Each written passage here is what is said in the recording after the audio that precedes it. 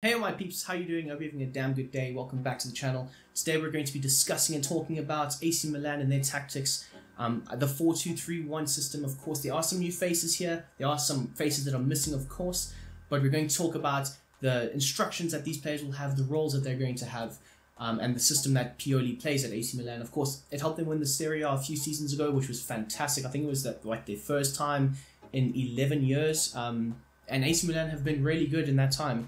I mean, the last, 2 or 3 years, they've been phenomenal, and in fact, so good to them. And of course, they got to the semi-finals of the Champions League, so a very good team a very good team. So just going through that team, of course, we've got Rafael Leao, the new number 10, of course. Brahim ended up leaving, going back to Real Madrid from his loan, and the number 10 was available. So Rafael Leao now has the number 10 jersey for AC Milan, which is fantastic if you ask me. I'm a huge fan of jersey numbers and so on. So you know what, it looks really good on him. That's all I'm going to say. Up front though, we've got Olivier Giroud, we've got Pulisic, a nice new face. We've got Charles de Ketelaere playing just in behind. We've got Ruben Loftus-Cheek and Calabria on the right hand side, Benetzer and Hernandez on the left hand side. We've got Tomori and Kalulu as the two centre backs, and then of course we've got Mike Maignan. Now some more new faces. We've got Okafor, Chukwueze and Reinders, all new to the team. It will be very interesting to see what their roles are. I'm going to more or less predict how they will play going forward. But I think it's pretty much straightforward how they will play. I mean, I don't know too much about Reinders, but I more or less know about Chukwueze and Okafor. So going forward, we'll chat about that and discuss their instructions. We also have Krunic, Tatarasanu. I don't know. I really don't know though. 37-year-old Romanian goalkeeper. Solid backup, that's all I can say about him. We've got Florenzi and Kiar, and then on the reserves, I should say, we've got Salamakers, Messias, Origi, Tior, Morante, Romero, Bellatore, and of course Udley. And then we've got Rebic, of course, who is slightly lower. He is apparently going to Besiktas. I haven't moved him there just yet. I've just read that he is leaving and going there. So, you know, we've got the Here We Go from Fabrizio Romano.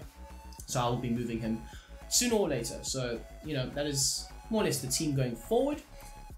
So yeah, just having a look at the formation and everything. Of course, I modeled this formation and these tactics off of their 4-3-3 attacking approach, but you can just, you know, take whatever formation you want and then just mold it into this one.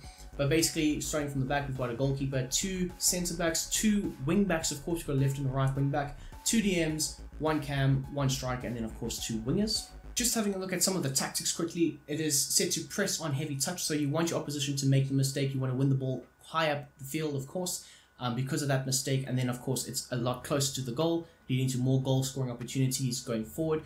Now this press was often led by the left winger Rafael Leao, or potentially the striker, which was either a Zlatan or more or less Olivier Giroud in this situation. But maybe with the new signings of Chukwueze and in this situation is Pulisic, maybe they'll have more or less of a role going forward, maybe pressing on the right hand side as well quite a bit. But yes, so those are the guys to instigate the press, and then more or less the team follows on and presses higher up the field going forward. As for the width, of course, it is a naturally wide formation. Of course, you have your wing backs there hugging the touchline, you have your wingers who are also quite wide as well. But in this situation, defensively, like I always say, you want your defense to more or less be very narrow, so you can't get broken down so easily with balls into half spaces and whatnot. You don't want your opposition functioning in those spaces, because once that starts happening, it's tickets. So in this situation, your wing backs more or less become full backs. They become nice and close to the 2 centre backs, of course, and your wingers, they more or less drop into the midfield and become wide midfielders, which is quite nice. It's a nice approach, nicer look. Defensively, of course, nice defensive shape, but also if you're looking to counter-attack, your wingers are nice and close to your striker, so it allows you to have interchanging passes. Of course, you might send one of your wingers on a run. They're both fast wingers in this situation, and they can both counter-attack quite well and potentially score you more goals. As for the depth, Pioli likes to play a mid-block. Of course, it's more or less an insurance policy, if you ask me.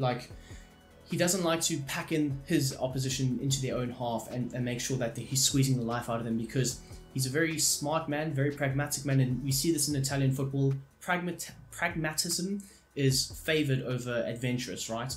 So that's why the likes of a Jose Mourinho functions better in Serie A than what he has been in the Premier League over like the last few years, because he would rather keep a clean sheet than score 5 goals. So in this situation, it's a very similar approach, pragmatic, nice, structurally sound and everything. You do have fast-paced centre-backs in this situation, but Pioli, he likes to know that just play slightly deeper. There will be no ball that can manipulate you and get in behind you and make sure you are exposed defensively, of course. So that's the cause for the 60 and the mid block. As for the build-up play, it's set to a nice slow build-up. You have the likes of Olivier Giroud up front. He has not got that 90 pace. He's not going to run in behind like Rafael Leao all the time. He doesn't have the pace to burn. So you want to move the ball nicely. You want to maintain possession, most importantly, because Milan, they do like and favour the likes of retaining possession, making sure that they always have a higher possession than the opposition. Obviously, not always, but more times than not, they will.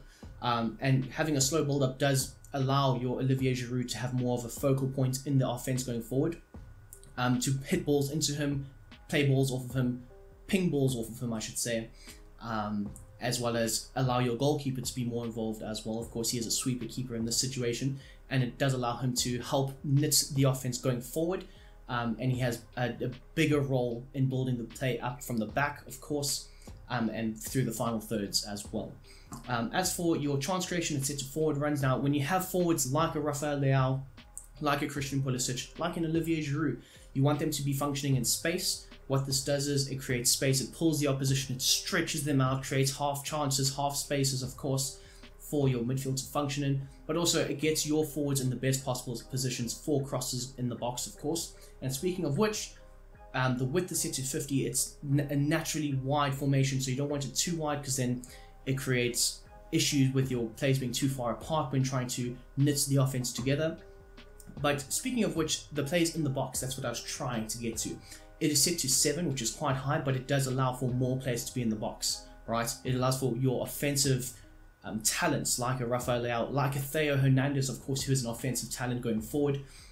Your Christian Pulisic's, your Charles de Ketelaere's, of course. It allows them to function and be, slightly shackleless in a way, unchain the shackles and let them flourish offensively. More bodies in the box equals more goal scoring opportunities, and that's what this situation creates quite well. And of course, they are a fairly tall team. I think Pulisic is the shortest player in the front line. I mean, Charles de Ketelaere and Giroud are both well over 6 feet tall. I'm pretty sure Rafael Leao's also over 6 feet tall. And then I think maybe Pulisic is just 6 foot or maybe slightly taller. I could be wrong, let me know down below. But it's a fairly tall front line, so you want to be firing those crosses into the box. There are quite a few aerial challenges that can definitely score you lots of goals. As for corners and free kicks, both sets of 4. Goes without saying, it's a natural standard thing with my set of tactics as per always. So having a look at the instructions, of course, Mike Mignon, in my opinion, one of the best goalkeepers in the world. A few months ago, I would have said he was probably the best. He was probably better than Alisson. But I think things have slightly changed. Alisson is a better goalkeeper. But in this situation, he is one of the best in the world, 100% hands down. But he is set to come for crosses and be a sweeper keeper. Like I mentioned earlier, you want him involved in the build-up play, knitting the offense together from the back and starting it slowly through the final thirds. He is a great and brilliant sweeper keeper, and of course he's also very aerially dominant, can control and command his box quite well. Very tall, I think he's 6'4", 6'5", fantastic with the ball at his feet. But of course, when you're the FIFA player, you are in control of these players more times than not. And because your fullbacks will be so high up the field, because they are essentially wingbacks, they're not fullbacks, they're not going to be dropping deep to come collect the ball. You need your passing to be quite accurate with Mike Mignon as well as Tomori and Kalulu, because there's little to no defensive help from your fullbacks or your wingbacks in this situation. So you need to be very accurate and very safe and savvy with your passing at the back, because one wrong pass and it's a howler from you. But speaking of the two in front, they are set to their basic defensive and set of instructions, just the default stuff, the good stuff. Then moving slightly out wider to your wing backs, they have slightly differing roles, of course. We've got Calabria, who is set to join the attack and overlap. Now you want you want in this situation to replicate Calabria's role in real life. He bombs on from the winger creating 1-2 opportunities, creating an overload on the right-hand side, and you always want your opposition fullback to be in a catch-22 phase where, do I go with the runner in behind me, or do I stick with the winger with the ball at his feet that can cut inside and shoot potentially? And that's what this situation does for Calabria and Pulisic. As for Ruben Loftus-Cheek, he is set to cut passing lanes, balance attack, normal interceptions, cover the wing, and then stick to position. Now, compared to his counterpart in midfield, of course, Benetzer, who has a slightly different role, Ruben Loftus-Cheek is part of the double pivot, but he has more of a license to get forward, join the attack, join Charles de Ketelaere, potentially knit the midfield play between Benetzer and Charles de Ketelaere quite well. So he will be more of your box-to-box midfielder, the roaming midfield in this situation. As for Benetzer, he more or less has the Sandro Tonali role, and even though they're not exactly the same player, I think he can fulfill this role in his own way. So if you still have Sandro Tonali in the team, these are the exact set of instructions that you would need in order to have him as a functioning deep-lying playmaker. But Benetzer defensively offers a lot more. He is more, clinical with his tackling abilities, with his defensive runs, picking up the opposition, cutting out passing lanes, of course. But that is what his defensive behavior is set to: cut out passing lanes, stay back while attacking, normal interceptions. You don't want to outwork him or anything like that. Cover the wing, so he will drop into the fullback position from time to time when Theo Hernandez bombs on forward. Likewise with Ruben Loftus-Cheek, when Calabria bombs on forward, Ruben Loftus-Cheek will drop into that right back role from time to time. But another differing role that Benetzer has compared to Loftus-Cheek is he will be the deep line playmaker, so he will sometimes drop in between the two centre backs, collect the ball from the goalkeeper, knit the play going forward, and drive it on into the midfield as well. He's not exactly going to spray you 50 or 60 yard passes like a Sandro Tonali can, but he is capable of, dropping the shoulder, making the run, charging into the midfield, creating overloads in other areas, and then laying the ball off to the offensive players going forward. As for him though, his instructions, which slightly differ from Calabria, he is set to join the attack and have a mixed attack. So you're not going to see him constantly bombing on around or overlapping the likes of Leao. You want him as a jack of all trades. He can overlap, he can invert, but mainly I want him to have that role because a few seasons ago we saw him, I think it was against Inter Milan even, he picked up the ball as a left back and he made this crazy Maisie-esque run as more or less as a striker, and then he shot and he scored, and he ended up scoring one of the goals of the season. And you don't want to take that away from him because he is such an offensively talented player. And that's more or less why I've gone with a mixed attack, because you do want him to make the overlapping runs, but you also want him to join up with the midfield on certain occasions and more or less create like a midfield four with having like a hybrid wide left midfielder. And Theo Hernandez does a very, very good job with fulfilling this role. And then slightly forward now, still in the midfield, but slightly forward, the number 10 role, Charles de Ketelaere in this situation. He is set to come back on defense, get into the box, stick to position, and have normal interceptions on. Now, more or less how I see Charles de Ketelaere, similar to how some people see the likes of Kai Havertz. He's not exactly a number 10, but he's not exactly a striker just yet. He's more or less maturing and developing into that role. And what this role does for him, yes, he's the number 10. He's got great eyes for the playmaking ability, but eventually he will move slightly forward and become a number 9. But you want him to be more or less the secondary striker, running off the shoulder of Giroud, linking up play with Giroud, of course, and that's what this role can do for him. So you want him to drop into the midfield in certain moments, collect the ball, spray out balls left and right, but you also want him to try and create overloads in the midfield, and he does that quite well. And then, of course, get into the box. Very natural. He's a tall player. You want him to get onto the end of crosses, headering home certain goals for you. But sticking to position is pivotal. You don't want him to drift wide and potentially cross the ball, because you need him in the box to cross the ball. You want your fullbacks or your wingers to cross the ball. You don't need him anywhere near those wide areas. You need him to function quite well between the midfield, the opposition's midfield, and their defense. So as for Christian Pulisic, his instructions are for a natural winger, which he very much is. Come back on defense, stay wide, get in behind, get into the box, and of course normal interceptions. You want him to be out wide, creating 1v1 situations with the opposition's fullback. You also want him to come back on defense and help out Calabria, who will be bombing on forward. Same with Rafael Leao, they have more or less the similar instructions for that. But you also want him to get in behind, stretch the opposition, create half spaces for the likes of Ruben Loftus-Cheek, Charles de Ketelaere, Olivier Giroud to function and work with. And then, of course, you want him to make diagonal runs into the box for those potential crosses that are fired in from the left-hand side. And, of course, the more people you have in the box, that's why it's set to 7, the more goal-scoring opportunities you create for yourself going forward. Now, as for Rafael Leao, we have him set to come back on defense, very similar to Christian Pulisic. We have him set to stay wide, but this time, support runs slightly different. You don't just want him running in behind like Christian Pulisic. You want him to come deep, collect the ball, and make driving runs at the opposition's fullback, creating chaos and havoc for the opposition, because they'll constantly be backpedaling, and then it just creates runs for others to run into, and spaces for others to run into, I should say. But also you can then also have him as a guy who gets in behind, who manipulates that space in behind with his electric pace going forward. And also he's not just a one-trick pony. He can do multiple things, and that's more or less what this balanced supports on the support runs does for him, because it more or less shows off his offensive talents going forward. And you want Leao to be the offensive star of this team. And then, of course, support on crosses is getting to the box. You want him making diagonal runs as well, being a threat offensively in the box. And then normal interceptions is on. And then finally, we will end off the instructions with Olivier Giroud. He is set to stay central and be a target man. Of course, it goes without saying he's not the fastest of players, but he is more or less a battering ram of a striker, and he can cause a lot of problems for the opposition. Aerially, of course, physically, of course, loves to back into players, get the ball to feet, and then ping balls off of him for players running into the spaces that are created by simply him just backing into the centre backs of the opposition and just creating havoc.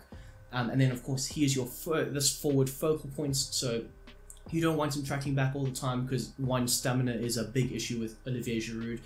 But more importantly, like I mentioned earlier, you want to be able to ping balls off of him and then make runs. And he does such a good job with that. That's him staying forward. He can hold the ball up, hold the play up, and then other players can run off of that. And that's more or less how counterattacks can happen and begin. So yes, fantastic set of instructions that get the best out of Olivier Giroud. Now, as for your 3 new signings in this situation that are on the bench, as for Okafor, I don't imagine him being a target man. I mean, maybe as he progresses and gets older, he might become that. But at 23 years of age, he's got loads of pace. He's got a 93 pace in FIFA 23. So you more or less change the target man approach to getting behind. And then it just changes this offense going forward quite a lot, because you have 3 players that are incredibly quick, incredibly pacey, that can pick the ball up, drive at the opposition, get in behind the opposition. So it does open and unlock this offense going forward a little bit more. So that's more or less what I would imagine his instructions would be. As for Samuel Chukwueze, I would imagine he would have the same instructions as Pulisic, or maybe even a Rafael Leao. You don't always want him to use his pace and burn out the opposition defensively by just consistently getting him behind. He is quite a talent on the ball, loves to dribble as well, so you might want him to have the Rafael Leao instructions, where he drops deep, collects the ball, and runs at the opposition with the ball at his feet. And like I say, it creates havoc with the electric pace, the dribbling abilities, of course. And then as for Reinders, I don't really know that much about him. I know he was at Feyenoord, I think. But I would imagine putting him in the Ruben Loftus-Cheek role would probably get the best out of him. So yeah, that's pretty much all I have to say about him. I hope you have enjoyed this video. If you have, smash the like button, please. I would absolutely appreciate it. Subscribe if you are new. We do videos like this all the time. We do creation videos, of course, creating faces, creating tactics, individual player tactics from time to time. So if this is more or less a channel that you would come back to, please just subscribe. It would be fantastic for me, fantastic for you, and I can promise you the best quality is right here on the channel. So until the next time, I hope you have a damn great day. I'm out.